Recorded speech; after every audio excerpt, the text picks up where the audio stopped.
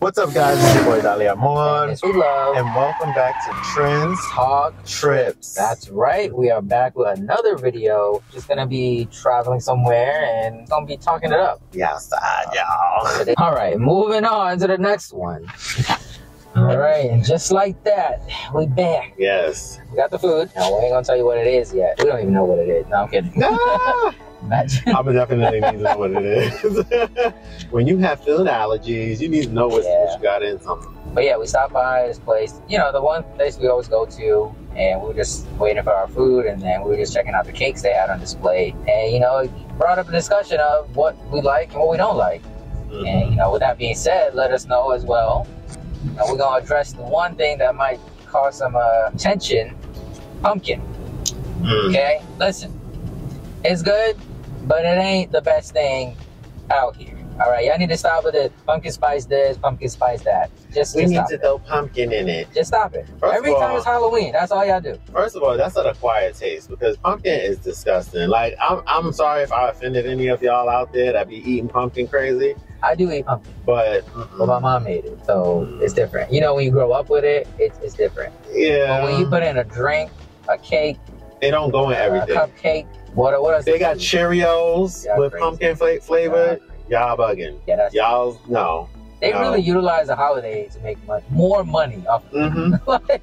Because it's like not y'all put it in there. Right. Like I feel like pumpkin is something that you should be able to add externally if you decide that's the option you want to go with. But the whole it's like this.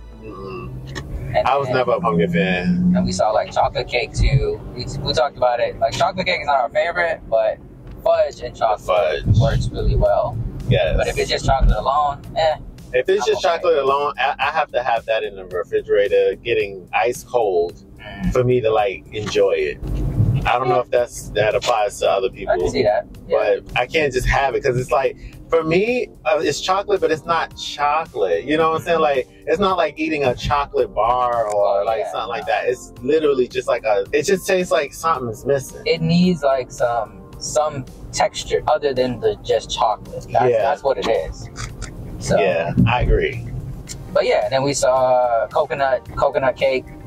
You know, it's acquired taste. I don't love coconut in a lot of things. Also, I don't like coconut and chocolate. I don't know why people like that. I can drink coconut milk from the coconut. Yes, I could. 100%. But when you start putting all this on other things, no, I'm like, I can't. And then the coconut is not consistent with the same. Like when you eat coconut from an actual coconut, amazing, versus the coconut that they do with like artificial flavoring and all that stuff like that's not the same. It's fake, people. It's not the same. That's why y'all don't really know what real things taste like, because y'all never tasted the real thing. Yeah. And be like, oh, this coconut water is so good. You look, it's 25% sugar, 2% juice, and 0.1% coconut. Whatever, and then whatever such and such color. Right. Like. Don't get fooled by the advertising. Just because it has a coconut on the can, don't mean it's a real coconut. Right. That's what they're advertising. Of course, it's gonna be a coconut on the can. You know, but that was crazy. Yeah, real coconut, I can enjoy that. Yeah, but in a cake, I don't know. Not the artificial stuff because it don't taste the same to me. Yeah. And carrot cake as well. I'm not a huge fan of carrot cake. Yeah, and I actually love carrot cake. Like it's something that I grew up eating. See, that's the thing. Yeah. So I understand. The dynamic of it. But if I didn't, having carrots in my cake would probably be it's so weird for me. It's like, why is this vegetable in the sweets? Right. Like, you're supposed to be in the aisle of vegetables. Well, you're over here in this section. Yeah. What are you doing? You got lost. And then also too, there's different grades of carrot cake. Yeah. I don't like all types because I think that's what it is. I never tasted a really good carrot cake. Right. I think that's what it is. Different carrot cake will give you a different something. Like I could deal with it, and I'm like, I've had better. Yeah. And it's like it has to be like real ingredients in this stuff, y'all. If it's not real ingredients, I'm not really a fan of like artificial. Yeah. I'm not really a fan of artificial. And your body will tell you too. If you eat something that's like, it will tell you. Either in a bad way at night or the next day when you wake up. When you grabbing on the walls in your bathroom because you decided you wanted to be different. That's why you really got to know what's in your food, to be honest. You know, the best way obviously is to make it yourself, but if you go somewhere and you know, ask those questions like, hey, does this have this and this? Does it have this? Because they got to tell you they're making the food for you. Like, yeah.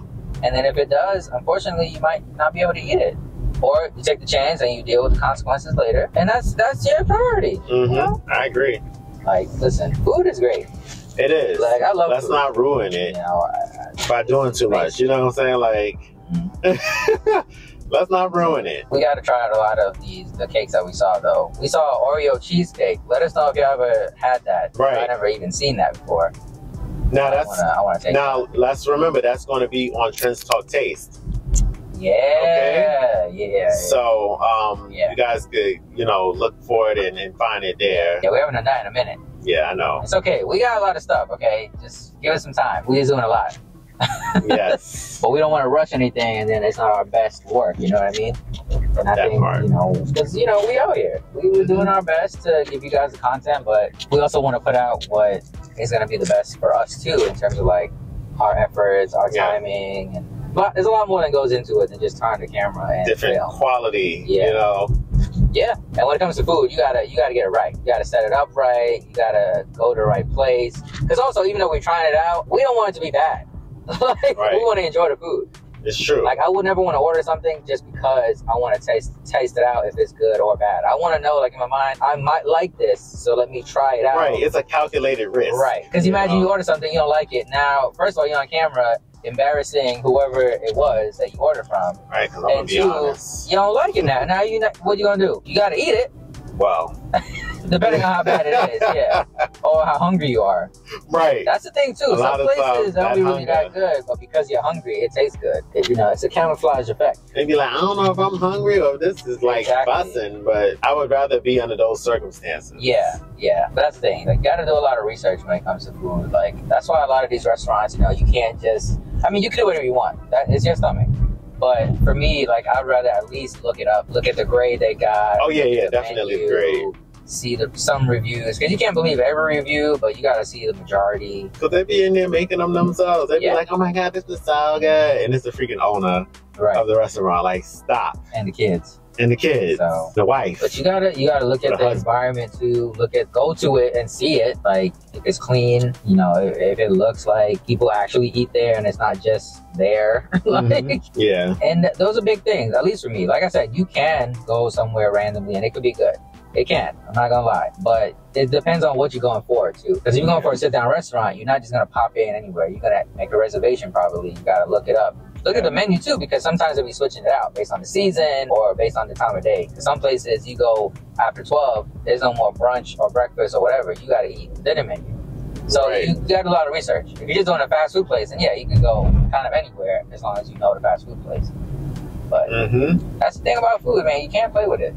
No, and you should. Yeah, you really shouldn't. Don't allow other people to play with it either. Because and then when you make food for other people, just know that you're making food for other people. Yes. All right, whatever you would do in your own house, and you lick the spoon and stir the pot with the same spoon.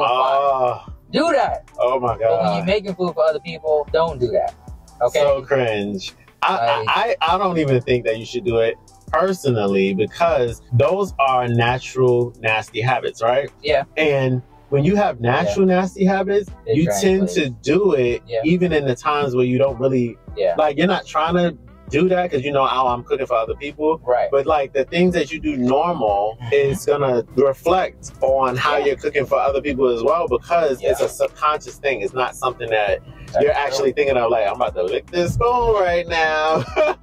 Just practice, you know, good habits when it comes to cooking anyway. Because even if somebody comes over, right? Because I always think about it like this, you guys. If a person comes over to your house, you didn't really expect them or whatever, or things change in a way to where it's like, all right, well, I didn't know that we were going to have this arrangement, but I have food. I don't want you to have to go out and buy anything or whatever the case is. You're going to serve them the food that you already had there. And with those habits that you had, I don't know, sometimes people forget about that, or they just feel bad, like, damn, I did all kind of things to the food while I was... Can't eat from everyone's house. Yeah, you can't. Like, it's okay to say no. It's okay. Right. Even if you mad hungry, you just gotta be like, no, I'm good. I'm good. Because again, you don't know. And also remember, you're in your own kitchen, your own house. Things are flying. Who knows if you're wearing clothes? Let's be real about it. Who knows what y'all doing? There's no hairnets. You might be wearing pajamas. You don't know what's going on in that kitchen. You might have just rolled out of bed and started cooking. Right. Didn't brush your teeth. Exactly. Nothing. You got crust in your Frosted Flakes, and you thinking it's just Frosted Flakes. It's like, you can't do it. You can't do it. I'm hollering. You can't do it, people. Not you got extra flakes. Listen, I don't know what some people get up, eat, then brush your teeth. I can't do it. But I'm not cooking for somebody else. Well, yeah. All in all, just be careful, people. If you don't like other places to mess with your food, don't mess with your food when you're also making food for other people. Yeah. All right. It goes both ways. It definitely does. It's all these leaves out here. Man. Yeah, it's fall. It's literally fall. Like, they ain't even trying to hide it anymore. I need to get me a little leaf blower. Okay, let me tell you something about leaf blowers, because it annoys me. Why are y'all blowing leaves? Why don't they make like a vacuum to suck up the leaves? Because y'all blowing the leaves. I mean, they do. And then it's going over there. Something like that costs so much. Well, guess what? It's very expensive. It's more messy. It all depends on how a person does it, because not everybody knows how to blow leaves properly.